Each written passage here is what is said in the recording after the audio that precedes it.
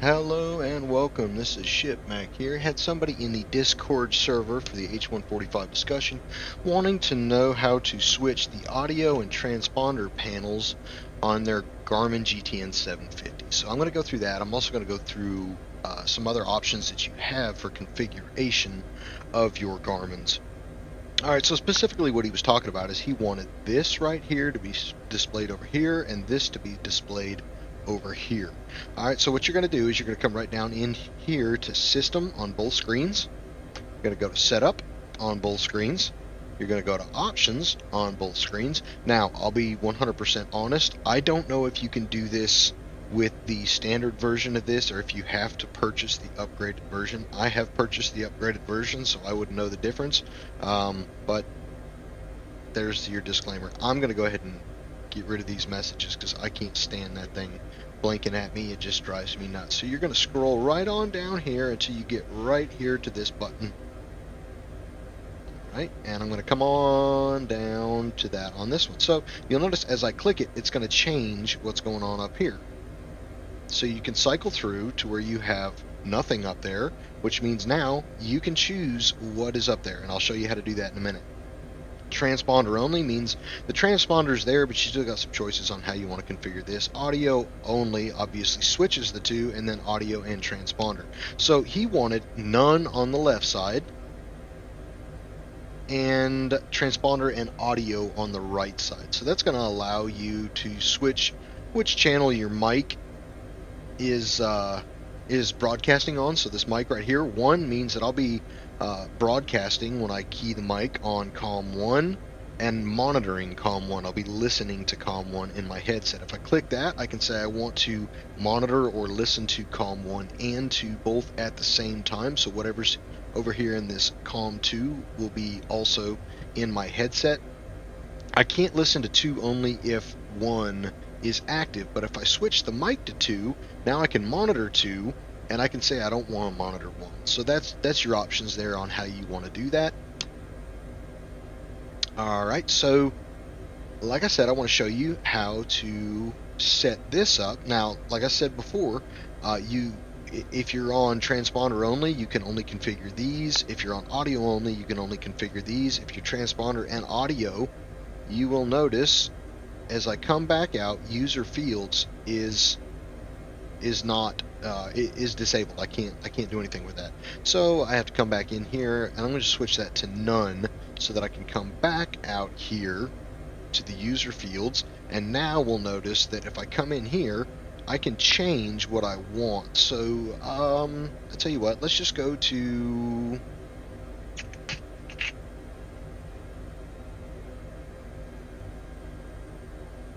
Let's go ahead. I've already got my fuel plan. Let's go nearest airport. So that's something that I would fairly regularly use. And then all of these you can change out with what you want. So if there's some other function or some other page that you would like to be able to access with a quick press, then you can select that. The data, there's some good data in here that you can use.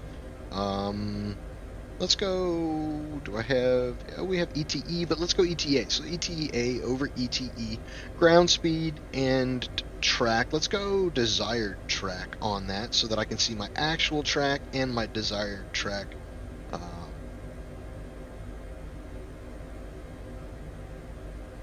So desired track and track. And what that's going to allow me to do is if I pick a nearest airport, obviously not going to pick the one that I'm at, but if I pick this one, and I go ahead and load it in, now I'm going to have a desired track right there, and then as I fly, I can kind of see what my actual track needs to be in order to fly to that.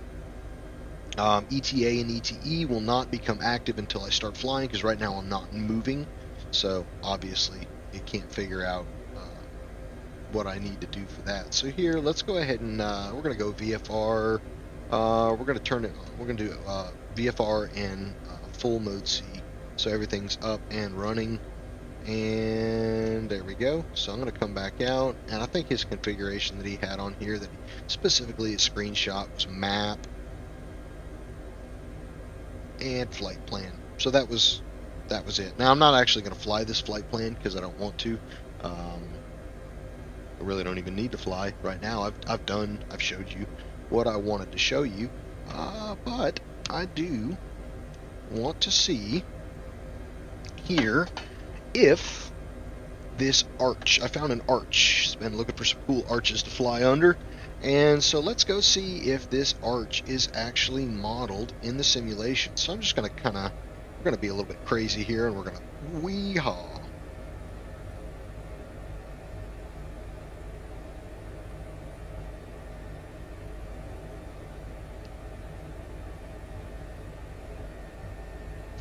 We're gonna go ahead and bring the power to it, and just give her the beans. Beautiful countryside here. And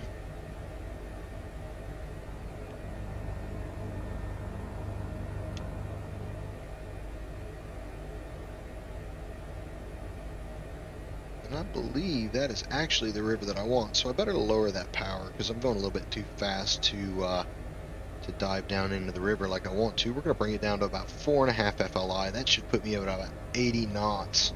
Unfamiliar territory and pretty unforgiving terrain right around this river, so I think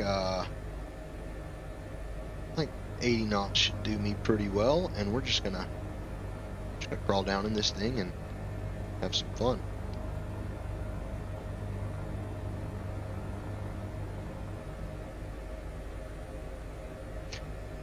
Now you'll notice I'm holding my forced trim release.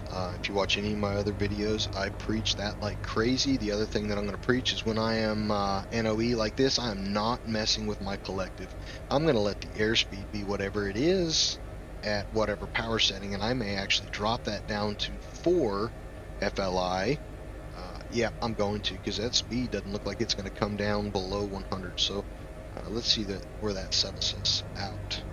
And I think, honestly, 100 knots feels pretty good.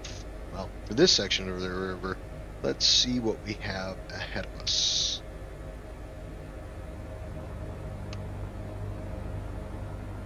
Definitely don't want to be clipping any trees. That's a bridge. Not going to make it under that one for sure. But that is not the arch. That's not the one I'm looking for. That's going to be a little bit further up. Ooh, I don't think I'm going to make it between those trees right there. Ooh, now we're starting to, yep, maybe 100 knots is looking like it might have been a little bit fast, but now we're down in that 80 knot range that I was actually looking for. So I'll call that, I'll call 4 FLI pretty good, and somehow I have crept up. Maybe I never made it down to 4 FLI. I've crept up above it just a little bit. Ooh, this is going to be a tight one right here. Yee-haw. Oh, don't settle. Do not settle. Just cruising right along. Here's another pretty... Nah, it's not terribly tight. Yep, it's tight.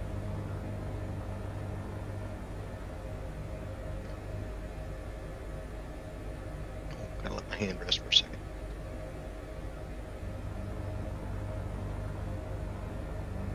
Ooh, this is a... I'm gonna end up in the trees. I'm calling it now. I am going to smack something with this. And I think, yep, this would be the arch right here. So let's see if I can...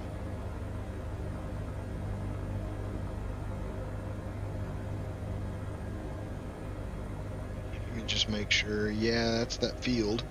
Which means this is the arch that I was looking for. So clearly, not going to be able to fly under that. Yeah. So I tell you what, let's come on down here. We'll engage the auto hover. But no.